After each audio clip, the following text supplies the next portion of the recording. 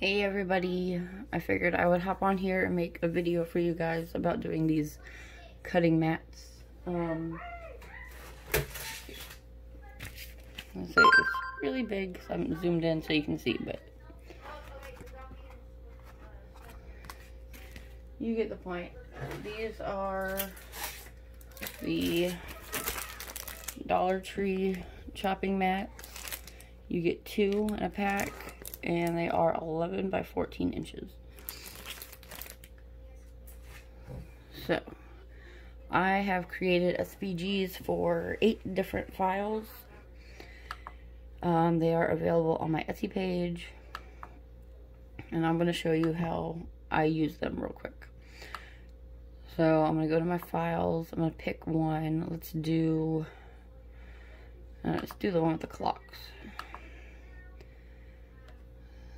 Here it is over here. It's just called Time Mat. I'll save it. Insert it. Large image may take a moment. Here we go. Okay. So this is what we get. Now, to put it on a tracing mat, this is what we're going to do. First, I'm going to go over to Shapes. I'm going to click on the square.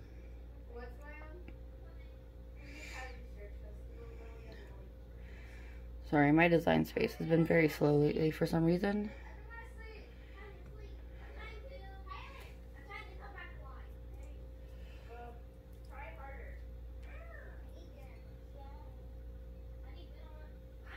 There we go. Okay. So, since the cutting mats are 11 by 14, I'm going to unlock this. I'm going to change the width to 11 inches and the height to 14 inches. And I'm going to right click and send it to the back. And move it up to the corner if it will move. Almost. There we go. Alright. Zoom out just a bit. Now I'm going to take my clocks, I'm going to bring them down.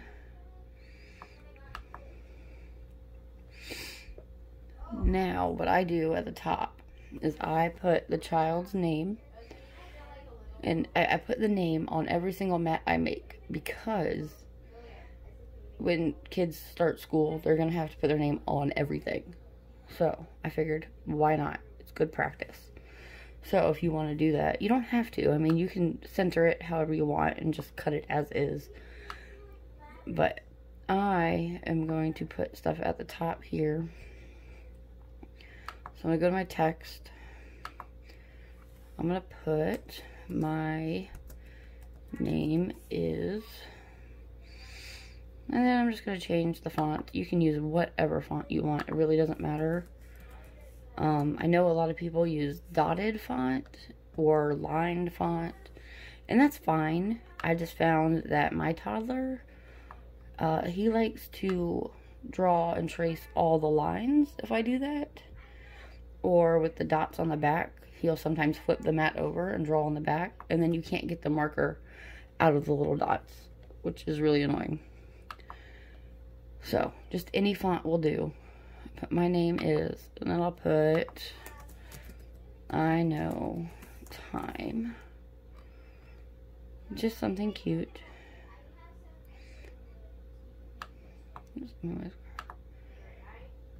My text is having issues.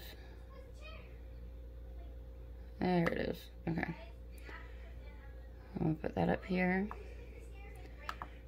And then kid's name here. Now you can set this up however you want. Normally what I will do is I will try to get these on the same line. But you can always take the font and make it smaller. So I can take this one, make it smaller. This one, I hate that it does that. Okay. Come on, move. Alright, so this text box thing is getting in my way and it's really annoying. So, for demonstration purposes, I'm going to select everything and move it down. Just so we don't have that getting in the way. There. Now, I'll select it all. Align. Center horizontally. Now, alright, with these words right here, the only thing I really care about is where the kid's name goes. Because the my name is and the I know time are going to be done in vinyl. This, where the kid's name goes, is going to be cut into the mat, so they trace it. So I want to make sure I have that in a good spot. Again, you can change the font to whatever you want. Like, I want to make it a little different than the other font, so that'll work. Again, you can resize this and make it however you want to.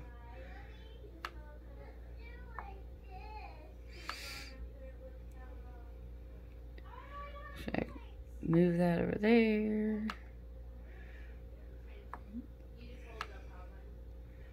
Line it up like so.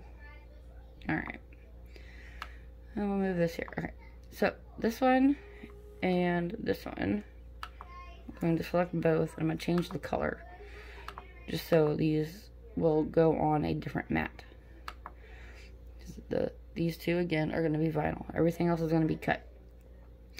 Now, if you want to make sure that the kid's name stays where you want it to, this is what you need to do. You need to select the SVG down here, and you need to also select the name and make sure you attach them.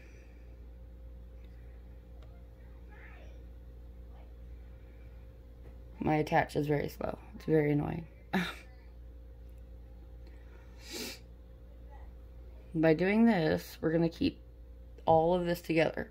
Where the name goes, where the clocks go, and they're not going to move on us. Now, these other ones that are cutting in vinyl, they don't have to be attached or anything because they don't have to stay in these specific positions. Now, if it would just load. I don't know, my attach has been taking forever lately.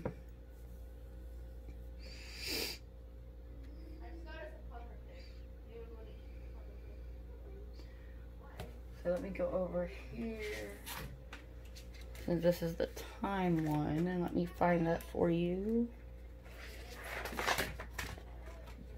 There we go. I'm getting everything all messed up here. There we go. Okay. So, actually, you know what? I'm going to take it off the key ring real quick. All this thing takes forever to attach, so I can show you.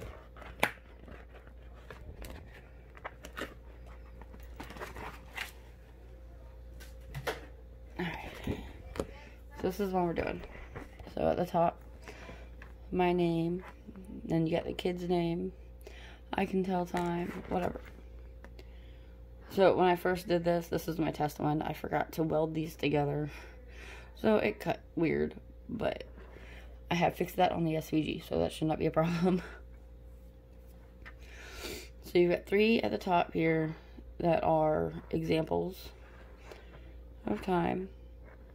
And then down here, there are 6 other clocks that you can use. So you draw your own lines, and the kid can write the time here. Is it done attaching yet? It is not. It's taking forever. It's slow. Also, what I did with all my mats is I punched a hole in them all. And I found these key rings at the Dollar Tree.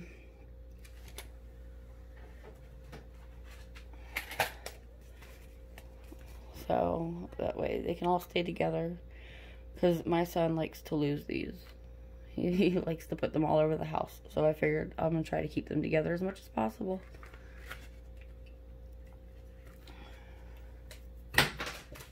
Oops. Alright then, come on. Alright, I'm just going to pause it and wait for it to attach. And I'll be right back. Alright, so I got it all attached finally. So this is all one piece now. And you can move it wherever. At this point, it doesn't matter. Now, we're just going to take this square that we made, and we're going to hide that. We don't need that anymore. Now, we're going to go to make it.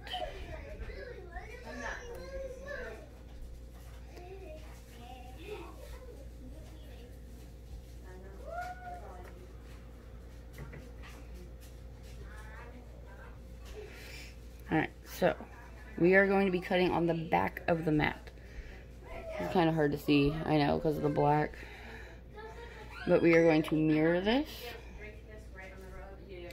Actually, you know what? I'm going to go back real quick. I'm going to make it white just so you can see it better. Alright, that should be a little bit better now. You can see it.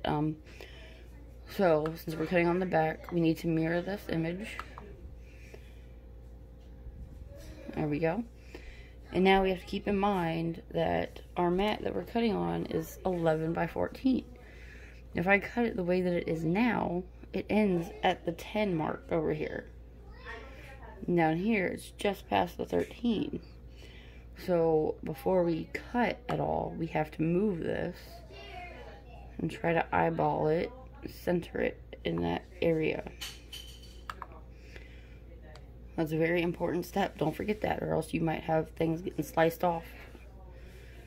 Now you notice this is just the clocks and the name, because this is what we're cutting. Now, on our second mat, this is going to be our vinyl. This is also going to go on the back of the mat. So, this one also needs to be mirrored. Now, it's hard to see, my lighting in here sucks, but there's my words, all backwards. So, if I go to continue,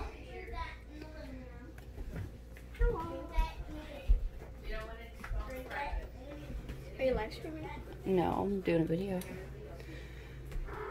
So, I need to connect my maker. I didn't have it turned on, so hold on a second. And I will show you the settings I use.